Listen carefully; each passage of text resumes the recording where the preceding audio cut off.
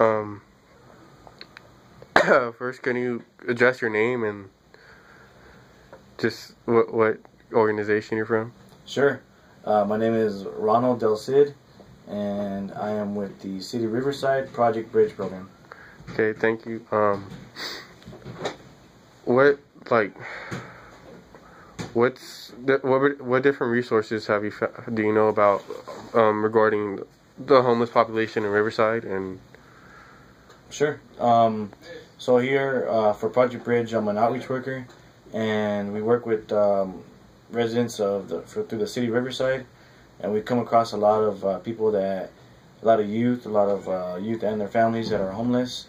If there are any youth that are homeless, we have Operation Safe House shelter, teen shelter. They're, I believe, from ages 11 till 17, and that's here in Riverside.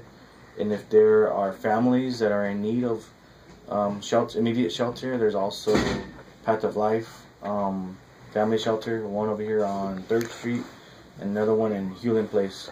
I know we also work with different programs like transitional living programs, different types of programs as well.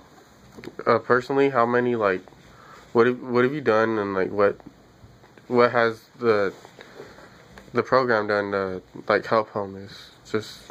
No problem. We had one of our previous Project Bridge participants recently was 18 years old already, ended up homeless, left home, living on the streets, came to us, and we helped her get back on her feet by getting her involved in a program called California Conservation Corps, where they have a residential program where she was sent up north in California to go work and had a place to stay, and was also able to work on a high school diploma to complete it.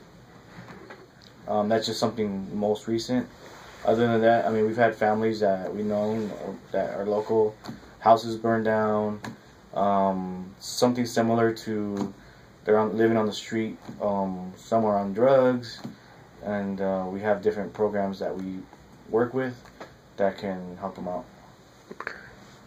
Well, thank you, and that. One more thing. The time is always right. Oh yeah. To do what is right. Martin Luther King Jr. Thank you for that quote. All right.